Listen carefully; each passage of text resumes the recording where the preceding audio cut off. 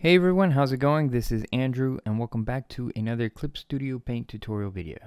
So for this tutorial video, I had somebody in the comments ask me how they can put a 3D object into a 2D picture and make it look like it fits in the perspective of the 2D picture. Now this is very difficult because a lot of it depends on which particular picture you have and what type of information you can get from a picture.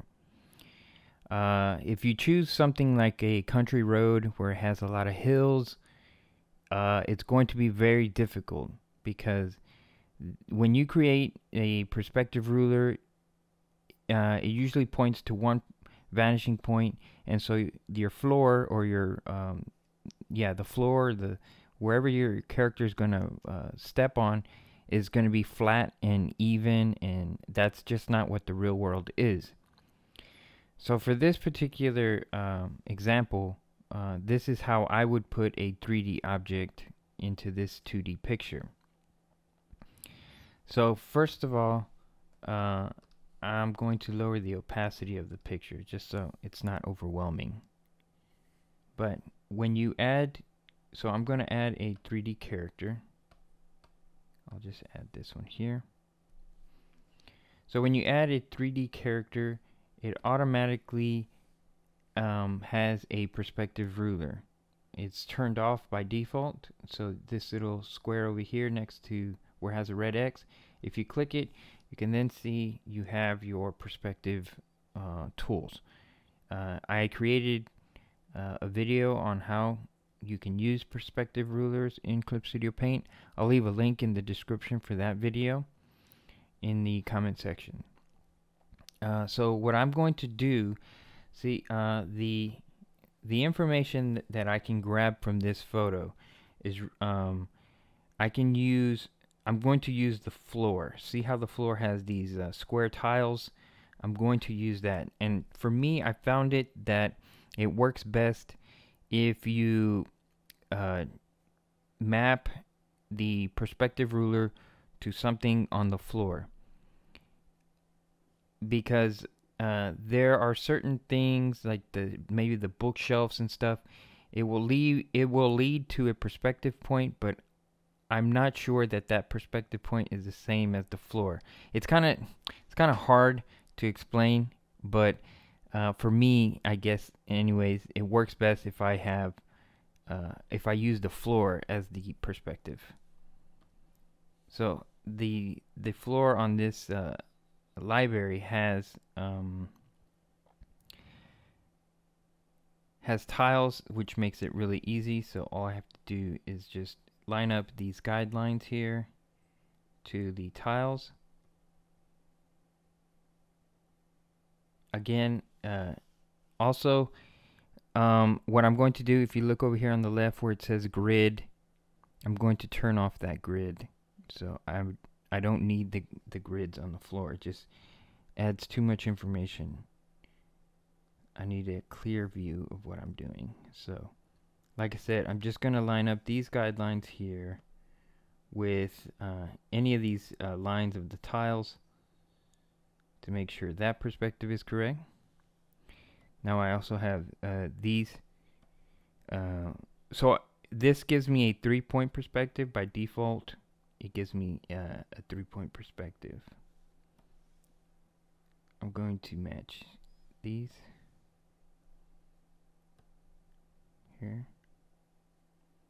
Let me see if that's it's close, but not quite right. You can see I'm grabbing these blue dots, and that allows me to tilt the line so that when I tilt again, you can refer to the Clip Studio Paint perspective tool tutorial that I gave. A link will be in the description. So we have one perspective point here, and then one perspective point way out here. And again, all I'm doing is using the tiles on the floor to create my perspective. Now there's one more perspective by default, again, when you throw in a 3D model, it gives you 3-point perspective. So here's the third point. It goes off to infinity, but we're going to change that. But first, let me move my model out of the way, because I'm going to use the shelves on the bookshelf here. So I'm going to match that one, and you can kind of see that I need to tilt this way.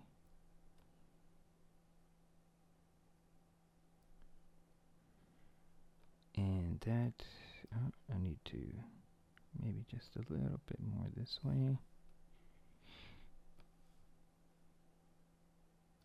Here. That's about right. Okay? So that's basically it. So I'm going to change the shadow of my 3D model. To go back to the 3D model, you simply on the 3D model layer, if you click the raster here, that will take you back to your 3D model, and you have the tools here to rotate and flip. Now, one of the what I would say is do not use these camera. The first 3 icons here are to manipulate the camera. Don't use those because you've already set up your perspective. The remaining icons here are to spin and rotate your 3D model within the perspective you already created. So I'm just going to go over here on the left where it says applied light source. If I open that up, I'm just going to change so that I can see the front of my 3D model. Alright, and now as you can see, the 3D model, this last icon here will let me move my 3D model within the 3D space that I've created. But as you can see, he's very tall. In fact, using the shadow of the 3D model, you can see if I put the shadow right next to the lamp, you can see he's or she's very tall. So the only thing I would do for this to correct that would be to under the 3D model here in the left, if you drop down, just lower the scale. Oops, too low. To something that would look like the regular size. I think something like that would be okay. Again, some people are short, some people are tall. So depending on how you want to do it, how big. Usually what I do is I take the 3D model, I'm putting it over here next to this guy, because I usually what I do is check head size. And so I'm just looking for that her head size is about roughly the same as his head size. And to me that looks okay. And so now you can pretty much place your 3D model anywhere you want, and it kind of fits the perspective of this 2D picture. Put her over here. And not only that, you can make sure you're still selected. Well, now you can turn off the perspective ruler, but make sure if you're still selected the 3D model layer, now you can put another 3D model in there. Let's do one of the newer ones.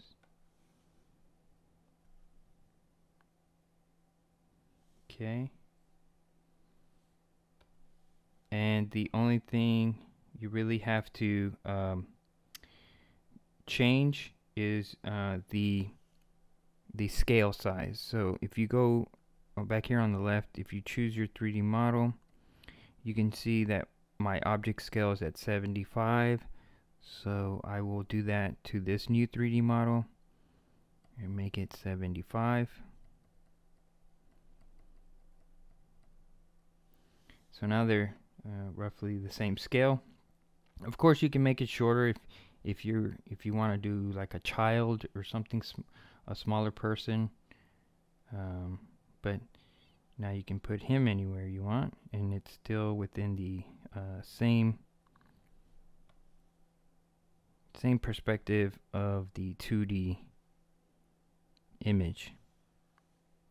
Again, doing this stuff is very difficult because simply because trying to find the correct perspective of photograph. Not everything lines up perfectly. In fact, like if you look at this table, it's going this way, the perspective lines, but if you were to find that vanishing point out here, that vanishing point would only line up for this table, simply because in real life not everything lines up to one perspective point. In fact, I did a video on this. It's called a false point perspective. I'll leave a link in the description that explains that. So putting a 3D model into a 2D picture is difficult.